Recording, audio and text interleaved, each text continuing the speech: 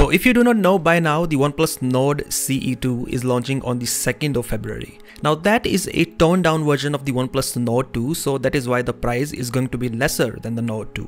But now we got some details of yet another upcoming phone under the OnePlus NORD series, and this one is the OnePlus NORD 2T. So it seems like after its flagship number series, OnePlus is now going to use the T branding for its NORD series as well.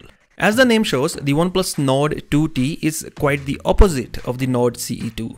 That is, it is an upgraded version of the last year's NORD 2, and hence it is going to be more expensive than that phone. Along with the name of this phone, we also got to know a few specifications of it. So in this video, let us talk about the OnePlus NORD 2T. First of all, the launch date of this phone is not yet known, but we do know that it is coming very soon to the Indian market. Speaking of the upgrades that this phone brings over the OnePlus NORD 2, there is the Dimensity 1300 SoC compared to the Dimensity 1200.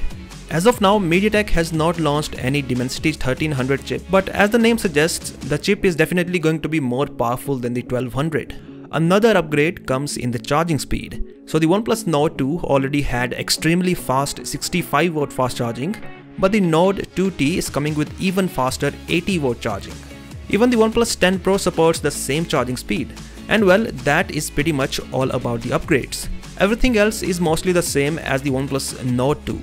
So there is the same 6.43-inch 90Hz AMOLED, a 4500 mAh battery, and a 50+8+2 megapixel triple camera setup. We can expect the phone to launch with Oxygen OS 12 out of the box, but if the launch is happening very soon, then it is highly unlikely that OnePlus will offer Android 12 out of the box.